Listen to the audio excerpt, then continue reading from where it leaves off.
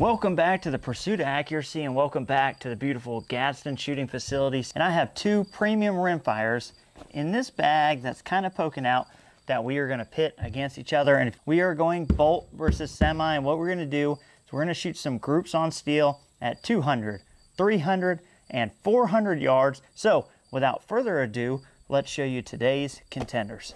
So the first rifle we have is our Voodoo 360. This is a very premium bolt action rifle. This is my competition 22. Now it's not exactly lot tested right now, but I am shooting some very good 10X out of it. Now it doesn't have the best SDs and ESs, so once it starts getting out there, it does open up a little bit vertically, but I will be heading to Kilo Shooting Sports. That is the one place in the United States where you can lot test Eley 10X ammo, and I will be going there next month, and we're going to be taking you with us. So most of you already know the deal with this rifle. MDT ACC, Track Torque ELR, Timney Hit.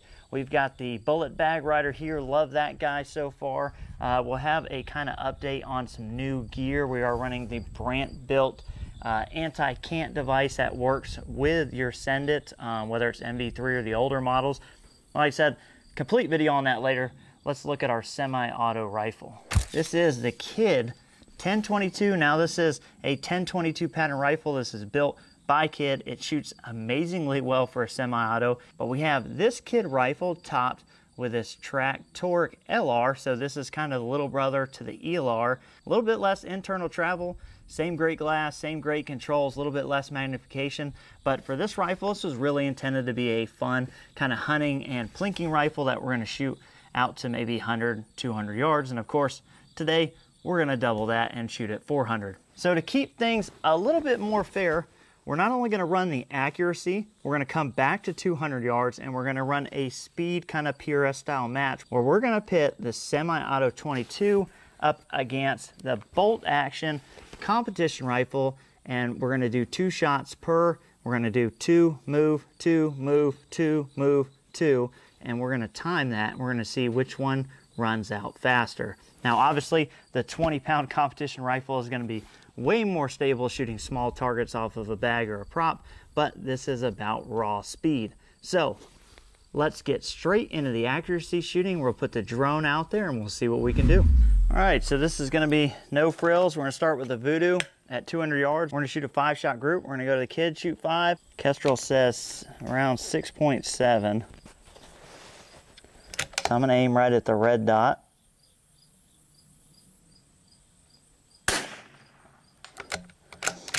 Good elevation, just right. That was in the dot. That one, I believe, hit right in the same spot. That one in the center of the dot. There we go. So we had one. Looks like the wind took that one, but then we have the other 4 that are in there pretty good.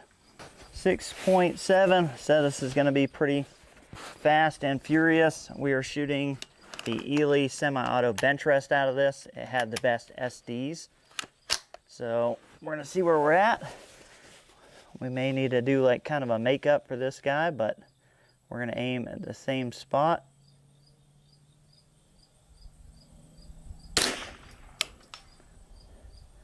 It's like just low and right. Couldn't tell.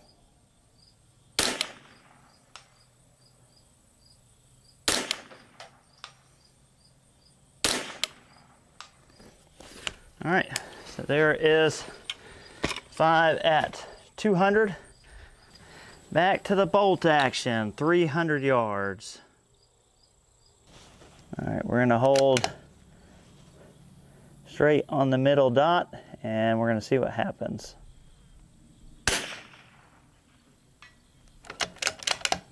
I could not see that. Oh, I think I see it. A little high and right.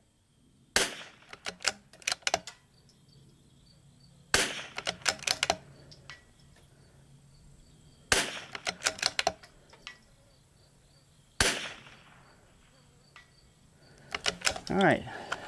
We're going to have the same exact point of aim, that center dot, and we're going to see what happens.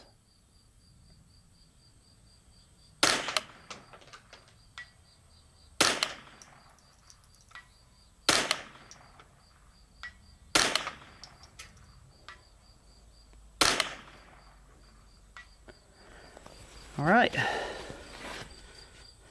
We're gonna reload some mags and we're going to 400 yards.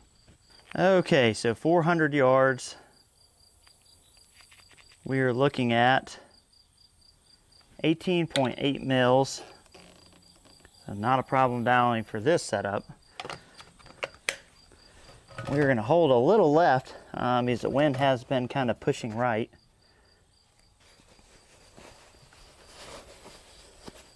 All right, so I'm going to hold left edge dead center of that diamond and see what we get.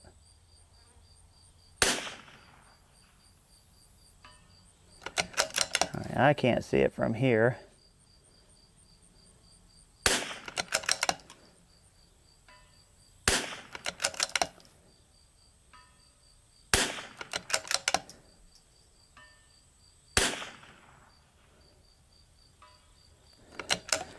But nevertheless, there's 5 out of the voodoo. All right, 400 yards. It's all on the Kid, the semi-auto. Can it compete? So we need to hold 11.8 mils. Oof. Quite the hold. There we go.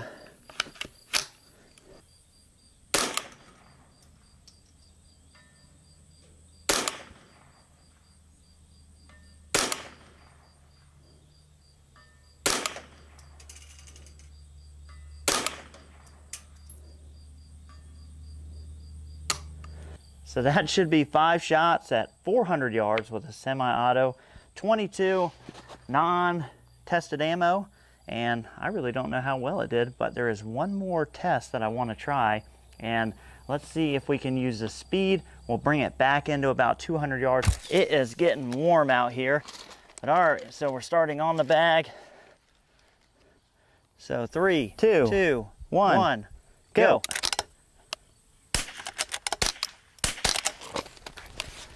On safe. Hear both those hits. The bench.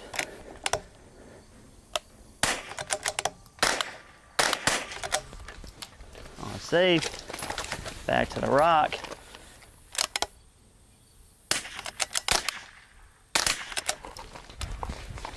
Last 2. Can't tell if it's hitting the first shot on any of those.